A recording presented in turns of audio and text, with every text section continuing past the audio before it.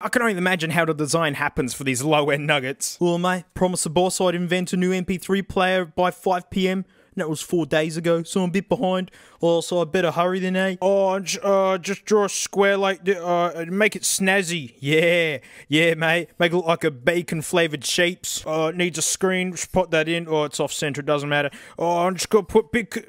Now it looks like an iPod. I don't know. Let engineering figure out what that means, eh? Oh, you know, logo goes here. You see? That makes up for the offset. Nice, mate. We saved it. Needs a name now. Music.